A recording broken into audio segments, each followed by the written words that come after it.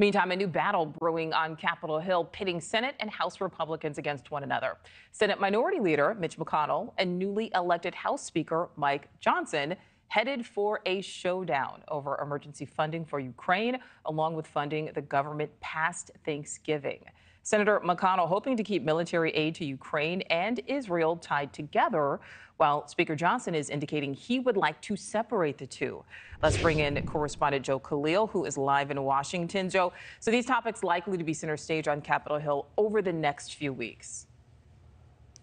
Yeah, that's right, Nichole. And the hard politics of it are, if Ukraine funding and Israel funding are tied together, it is much more likely that Ukraine funding passes. If they're separate, there's a good chance that Ukraine funding may fall to the wayside. So that's the reality right now.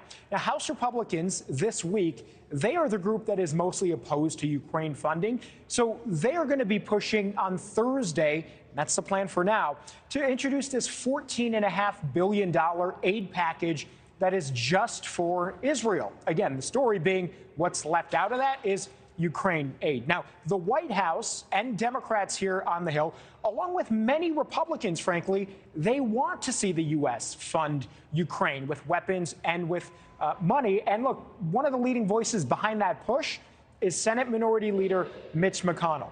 He has made the argument that this issue should be altogether addressed as one, because he argues there's this new axis of evil right now in China, in Russia, and in Iran, and they are all acting in a united way, opposing the United States and the West. So, he argues, the response to all of them should be one collective bill, one aid package that helps Taiwan with China, that helps Ukraine with Russia, and that helps Israel pushing back against Hamas and, in effect, Iran as well. Now, I asked the chairman of the powerful House Foreign Affairs Committee, Michael McCall, what he thinks about this. He actually agrees with McConnell. He's one of these few Republicans who thinks these should be tied together, but he acknowledges many of his colleagues on the Republican side in the House disagree with that. Here's part of our conversation.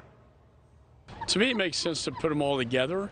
I know the speaker is trying to make that decision right now. We had a very good conversation with Jake Sullivan in the White House and with the National Security Chairman. Yeah, it seems like your conference, majority of them would want to decouple those things and vote separately on them. Do you think Ukraine aid is seriously at risk of not passing if that happens? I don't think so. I think even if we pass the Israel on its own, we're going to get all four of those threats in a package coming back from the Senate.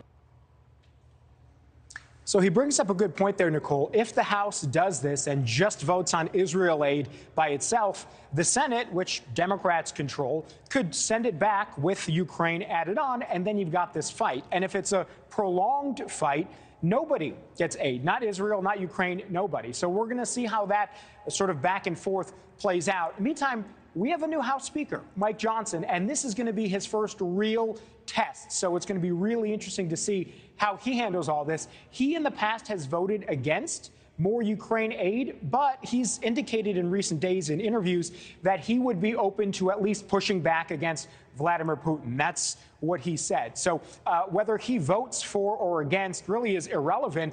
The point is he going to bring Ukraine up for a vote at all in the House? He's got a lot of power in his hands now as the Speaker, and that's where it lies. So he has the power. If he puts it on the floor, Democrats and Republicans will likely vote for it.